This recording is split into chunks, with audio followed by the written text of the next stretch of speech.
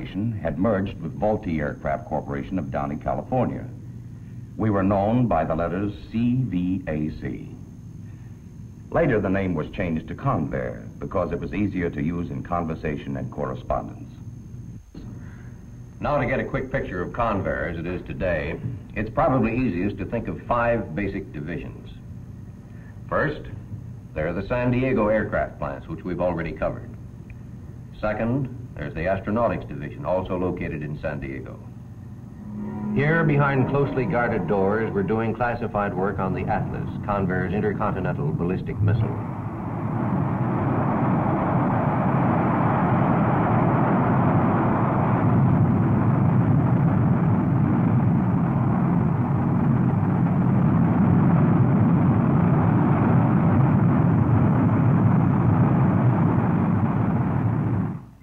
The third division is the Convair plant in Fort Worth, Texas. And even aircraft plants grow big in Texas. It was here in this mile-long building that the celebrated B-36, the world's first truly intercontinental bomber, was built.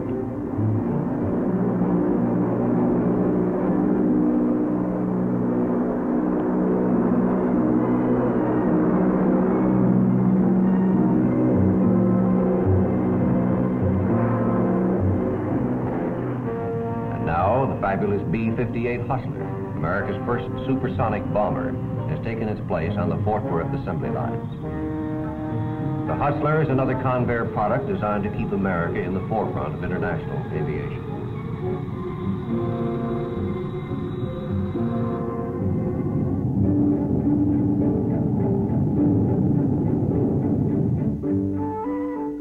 Convair's fourth basic division is the Aerophysics Laboratory in Dangerfield, Texas. This laboratory is devoted to the study of pure and applied science. As aircraft continue to fly higher and faster and farther, the application of physics to flight must not only keep up, but it must stay at least one jump ahead. Highly specialized testing and experimental equipment like supersonic wind tunnels, ramjet engines, high-altitude testing equipment and similar devices are in daily use in this aviation tomorrowland. Convair's fifth basic division is here in Pomona, California, where guided missiles are manufactured. Most famous of these missiles is the Navy's Terrier, a deadly sea-to-air missile now operational on many of the newer fighting ships. In addition to these 5 basic divisions, Convair employees are scattered everywhere at special projects we call off-site bases. These are places where our aircraft and missiles are put through their paces. Here at Convair's Palmdale facility in the California Mojave Desert, the Air Defense Command's F-102 Daggers and F-106 Darts are put through their Air Force acceptance tests. Firepower tests of the F-102 and F-106 armament systems are conducted by Convair's weapons experts at the Holloman Air Development Center in Alamogordo, New Mexico. Ray, suppose you tell us about some of the other General Dynamics companies. Sure, I'd be glad to. This map will give you some idea where these other companies are located. Here is the Electric Boat Company. They've been building submarines for years. In fact, the new atomic-powered submarines, the Nautilus and the Seawolf, were built at Electric Boat.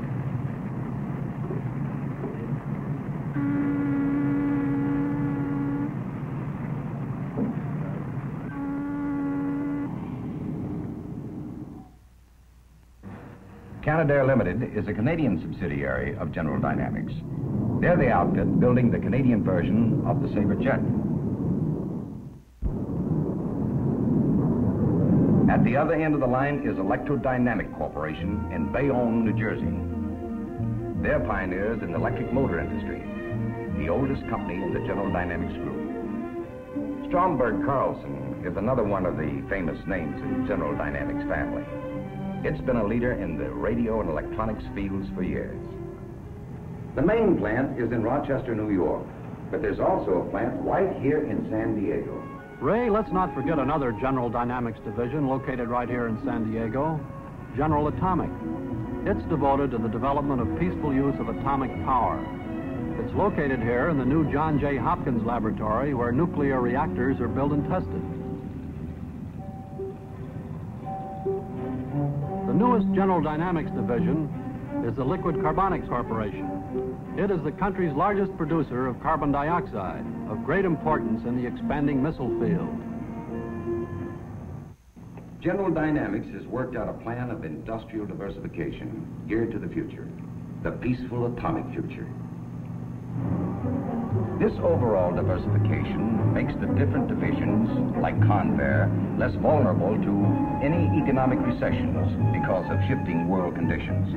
And that's plenty important to any employee, new or old. It means he can feel just that much more secure in his job. Convair, as a division of General Dynamics, can stand economic disturbances much better than Convair alone could stand them. What this all adds up to is that as Convair employees, we have more security while we're also building for the future. A future which we can shape for ourselves in a vigorous, far-sighted company. That was very well put, Ray.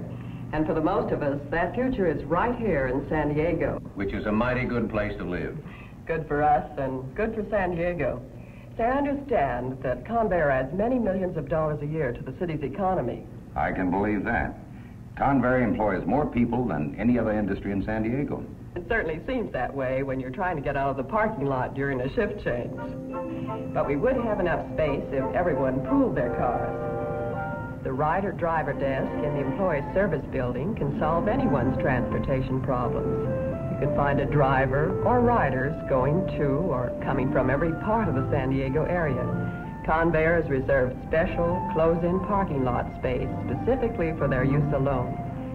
Any Convair employee in the market for a house or apartment to rent or anxious to buy or sell a house can enlist the aid of the housing desk. It's just another example of the way Convair employees cooperate and help one another for their mutual benefit. Speaking of mutual benefits, I know I was pretty happy to learn that Convair had a group insurance and retirement plan when I came to work here. It's about the best example of employee management cooperation I've ever heard of. It all goes to show what can happen when you get nearly 100% of the people pulling together on an insurance program like ours. There are a couple of things we might bring out, though. Every Convair employee gets the first $5,000 of life insurance paid for by the company. Now, he can get more than that if he wants to, but he has to pay for it. And the rates are very reasonable on that extra coverage. Don't forget the dependents. Well, that's right, Ray. A Convair employee's dependents are eligible for coverage, too. You have to sign them up within 30 days after you've been hired, otherwise it'll be necessary for them to take a physical. Now, if you have any questions on insurance and they aren't answered here in these pamphlets, just ask at the insurance desk in Employees Services.